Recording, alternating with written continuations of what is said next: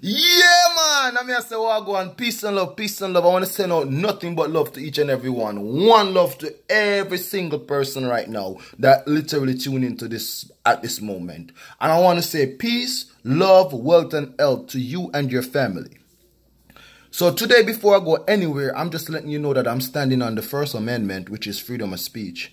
Because this topic that I'm going to touch has to do with people that are either resident or citizen of the United States, all parties that are involved in this situation. And the only reason why I'm here having any say into this topic right now, because the parties that are involved in this situation at this moment literally brought it to the public by putting it on the social media. So let's move straight to the point and touch on what I'm touching on. This topic that I'm touching on has to do with the entertainer formerly known as, I don't know if still known as Khago, otherwise known called Makaska.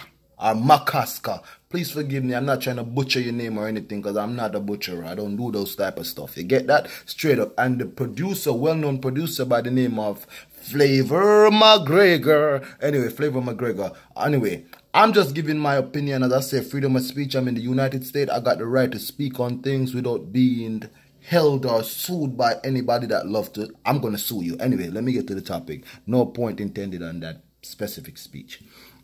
So the topic that I'm touching on is based on the fact that you got two individuals that comes together and basically form a contract. Whatever the contract percentage are details, that's not my responsibility. I'm just giving you the overall what I think generally of this situation. So basically, you got one person that owns a record label and basically is responsible to distribute the music, promote the music, and put the music on a platform where the music can be sold for people to buy it. That's your responsibility. Then you got another party over here. Your responsibility is either to go to the studio, record the vocal, make the project so the person can release it.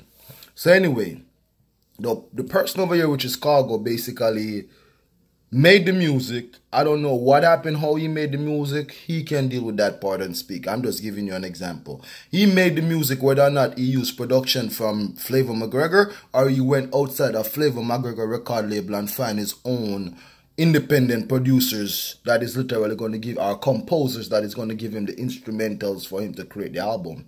He brought the album to you. So there are several parties that are involved in making this album, basically. So now your responsibility in the contract as the label's CEO and A&R, promoter, everything in one, because I guess you're a one-man label, is your responsibility is basically to package this music and distribute it. At any given point you fail to uphold your end of the bargain of your contract, you literally, that's a breach of contract. So basically, the moment you decided that personally you have an issue with this man because you think he's a murderer, he's a raper, he's a whatever your opinion or your assumption is, the moment that you refuse to basically put out the music, keep the music on all major media platforms, you already breach your contract, because that's your only responsibility as a record label, is to put the music out. So basically, the contract is null and void that moment. Second of all, now, let me touch another topic. This is like building a house. Mr. Khago or Makaska over here is literally entitled to 40% of the house that you're building or the building. So basically, he did his part to basically contribute. So you decide that you're going to give him 40, 50, any amount of percentage. You over here now, basically, you are the person that is going to make the building work. You're going to fund this and fund that. You own 60, 70, any amount of percentage. I don't know. That's your business. I don't know the percentage of it work out.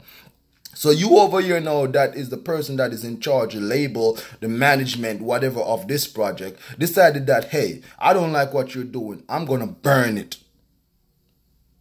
You are responsible for damaging products that not only belongs to you, but are also property of another person. So whatever percentage that is owed to this person by you burning these projects, you owe this person automatically. This person can sue you for that, because the project that you burn is not 100% owned by you. There's people that have certain legal rights to gain from that project. So you already breached your contract again, my brother.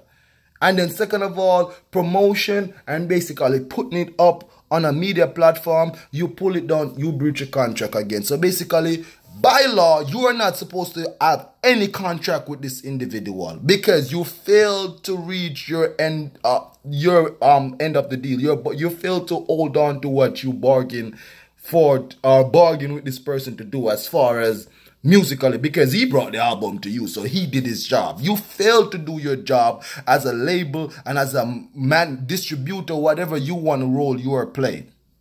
That's the point that I'm making.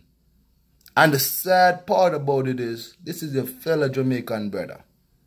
So even if you want him to do something and it now work out and you bun him, whatever allegation or whatever facts you have against him, if you don't make him go on him way, and if you feel like him owe you and him a put out album, make him put out the album them. Then you go a court and you sue him and if the judge say him owe you and you sue him, that means if him can't pay and him spend off the money, whatever proceeds come off his album sale, if your lawyer is smart enough, they can let that start going straight to you because you have a court order saying this man have to pay you.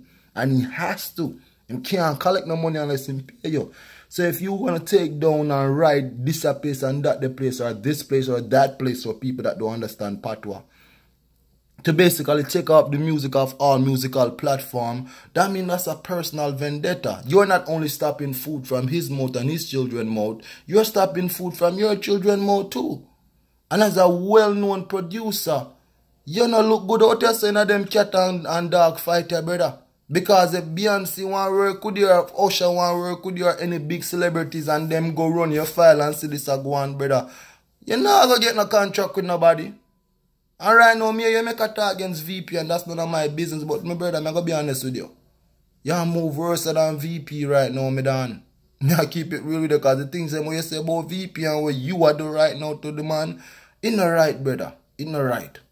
So let me get off it because I don't want to make it one-sided. But the reason why I'm touching the topic, I'm only touching the topic based off the contract that was formed between both parties. And as I said to you before, Khago over here, Makaska, literally brought a album and music to the producer. I don't know what rights he have, if he remixed it or if he played any instrument. I don't know anything about that. But what I'm saying to you is the artist done his part as a producer, as a label owner, as whatever role you play. But you own the label. It's your responsibility to put out the music. It's your responsibility to make the music available to anybody that want to purchase it. It's your responsibility to promote the music for any amount of time and do all these things within 2 years. You have failed. You have failed to do it. So basically that 2-year contract, it doesn't exist. It's null and void.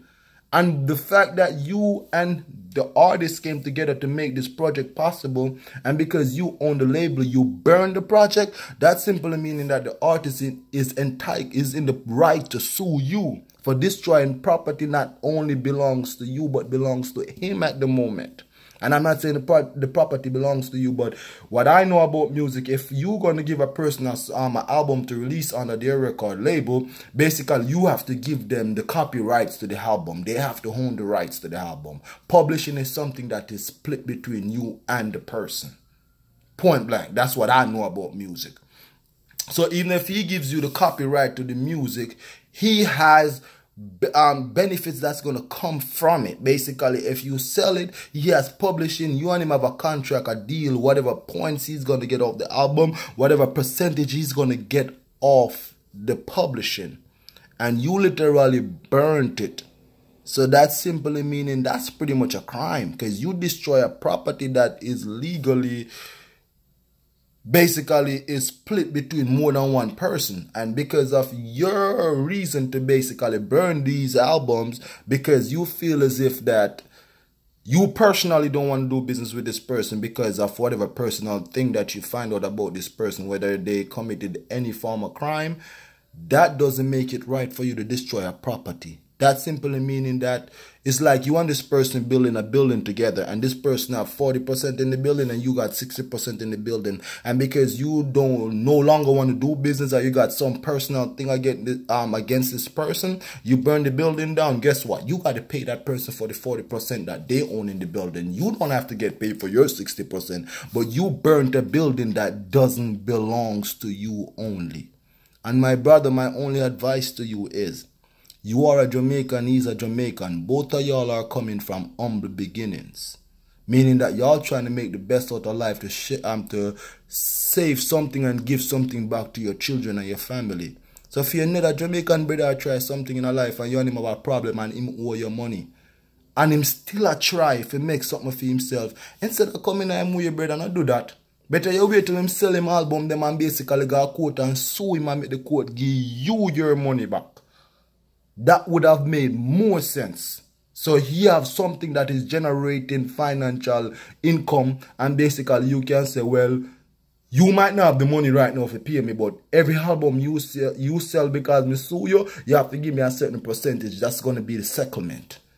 But brother, if you come out and do this now, it don't make no sense. Look, personally, you tell a man say, hey, you can't release an album without me till in 2 years. That makes no sense, brother. You failed to reach your part of the deal. You are a record label that was supposed to distribute and promote this man in 2 years in a contract. And you personally, because of your own reason, burn all up the CDs, take down all the music offline, and basically tell this man that you not do nothing. Basically, you breach your contract. You was the first person to breach your contract because he brought the music to you and you failed to meet your end of the deal. You couldn't do it. You never have the mind strength. You wasn't strong enough to look past your feelings to realize that business and personal things they don't mix.